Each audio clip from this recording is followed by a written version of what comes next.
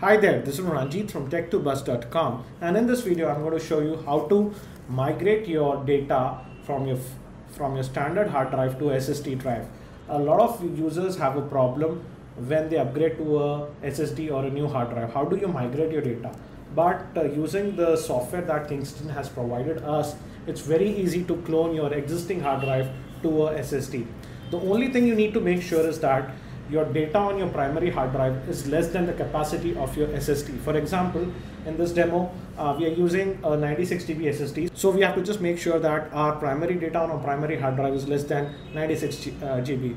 I have already installed the SSD. Now I'm going to show you basically how to migrate the data using the software supplied on this disk. And the software CD that we got with this is inserted in the DVD-ROM drive, and we're going to clone our hard drive.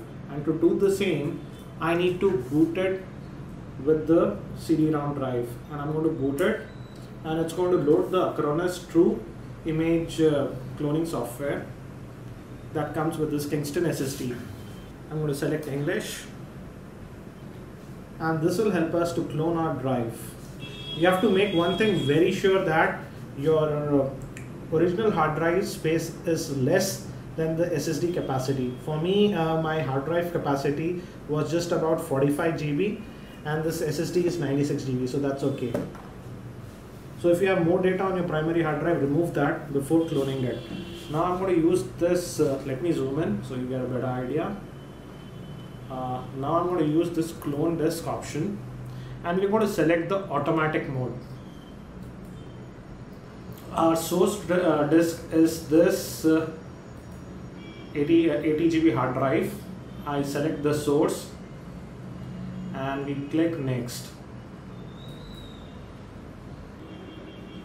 Now it says us to select the target disk, and our target disk is basically our Kingston SSD. We select that and click next.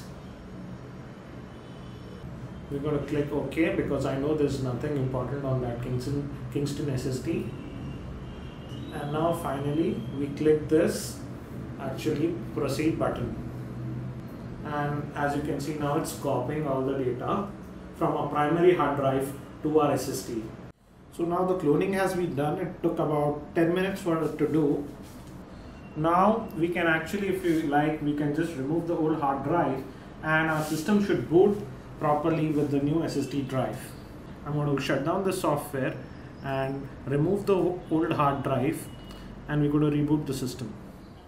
Now I have removed the standard hard drive and just the SSD is installed, and Windows 7 should boot with the SSD.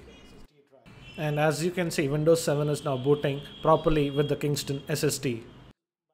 So by using this Kingston SSD software, see how easy it was to clone your hard drive to the SSD. So that's it for now. This was Ranjit for tech2bus.com, and hopefully I'm going to see you in my next video.